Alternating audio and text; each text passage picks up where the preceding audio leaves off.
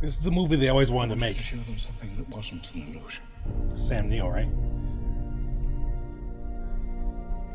Okay, now he's riding with those kind of dinosaurs. Something that was real.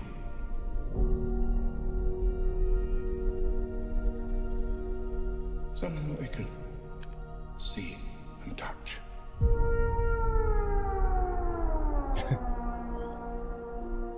Creation is an act of sheer will.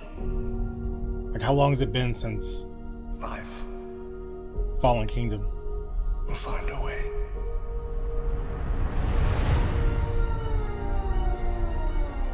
We can't keep her here forever.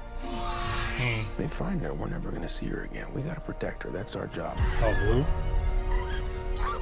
Humans and dinosaurs can't coexist. They're trying. We created an ecological disaster. Saw that from the prologue. Hey! Ellie Sattler. Alan Grant. You didn't come out all this way just to catch up now, did you?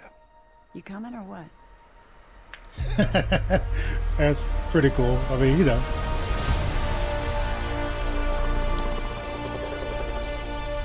We're racing toward the extinction of our species. Oh. We not only lack dominion over nature, we're subordinate to it. Wow. That looks beautiful, like just that shot right there.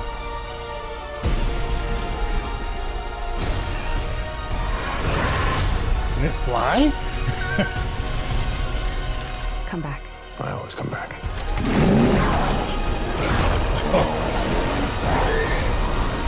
What?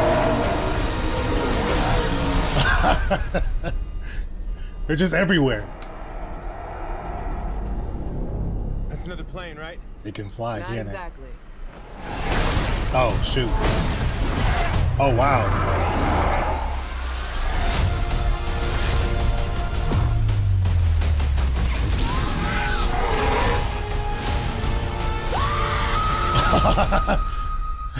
Don't move. Bigger. Why do they always have to go bigger? Oh yeah, that's all right. I mean, I was already down. June 10th. Nice. I don't know about you, but I was already down for this. I mean, Fallen Kingdom was like, it was a downgrade from Jurassic World, but it was still okay. I like where they were trying to go with more of a horror route. It just didn't all work. So that's kind of how it was for me. It's the lower end of the Jurassic Park franchise of movies. This, I feel, is like what they were always trying to do with Jurassic World. That's kind of the point of having the name Jurassic World.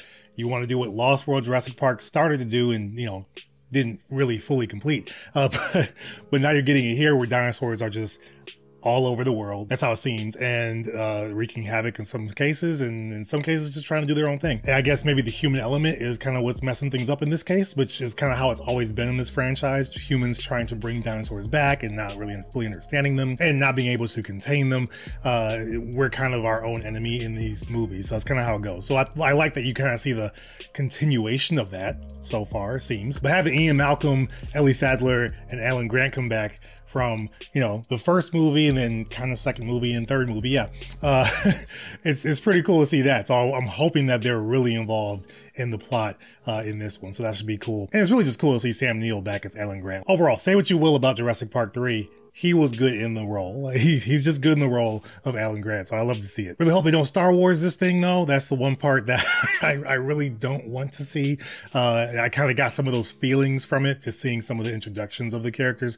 Obviously Ian Malcolm, Jeff Goldblum, he was in Jurassic World Fallen Kingdom, but just in those courtroom pieces.